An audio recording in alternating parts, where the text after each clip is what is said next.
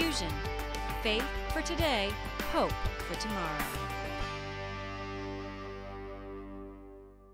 In South Bend, Indiana, a computer warehouse had caught on fire. Several fire departments were called in when one fire truck just went right through the crowd and right into the building. The firemen got out of the truck and put the fire out from the inside.